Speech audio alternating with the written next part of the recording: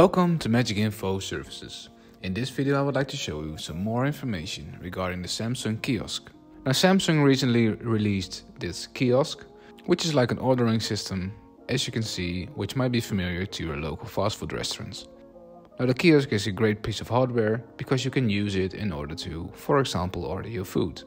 What you see right here is we have a default application running where I can hit touch to start.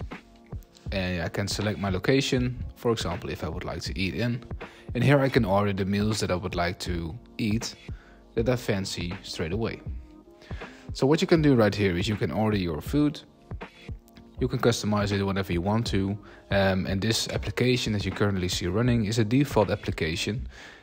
And the Kiosk is a great piece of kit because it allows you to run your own app. So this means you can create your own Kiosk application and run it on this machine. Now, if I have finished my order, what it also can do is there is a built-in scanner here at the bottom left corner. This means it can scan whatever QR code or barcode you have in order to connect it to your order. Just below you can see a printer which will print the recipe of your order. Now here on the right hand side in this square, there is also an option to attach a payment terminal, which is not included right now, but it can also be attached to it in order to make the ordering system fully functional. Now, what else is the Kiosk and what can it do? The Kiosk can also be connected into MagicInfo. For this, you will need a MagicInfo version 9 and it can be connected with a remote management license. Now, I would like to show you the scanning process as well. So let's say if I just ordered this burger, if I head over to my cart and I would like to pay now, scan code, you can see that the scanning becomes available and I can now scan a code if I want to. So this is for the scanning purpose, which for example you can connect it to a table that you're sitting at or something similar. And also at the back of the Kiosk you can see a blue cable connected, which is the internet connection, and of course the Kiosk also requires power. So these are the two cables that you can see running from the back of the Kiosk. Now if we head over to MagicInfo, I would like to show you some more information regarding the Kiosk. Now within MagicInfo, as I mentioned before, you can connect your Kiosk, and this can be done thanks to a remote management license. Now right here you can see the Kiosk that I have connected.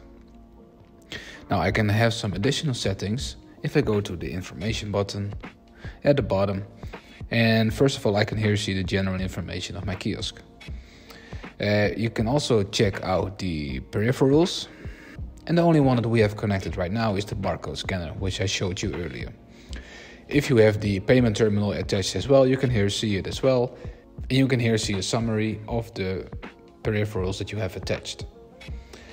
Now there is also a section for the Kiosk app. Now you can here empty and collect the log files. Now within this overview is basically quite similar to a regular player. If I open remote control, I can also physically take a look at the device of what is currently showing. And I can also take over the device if I want to remotely. Now that can be done by here clicking at the top right corner. When holding it, you can here see it asks for a PIN code, which by default is 0000, and then you can take over with your mouse control. So that's there in terms of the remote management. In terms of edit, there is quite some additional information that you can add as well. The first one that takes the attention is the install Kiosk app button, which is obviously different than the regular MagicInfo players. What can be done right here is uninstall the Kiosk app. So the app that I just showed you, where I was browsing through the menu and picking a burger, I can uninstall this application right here.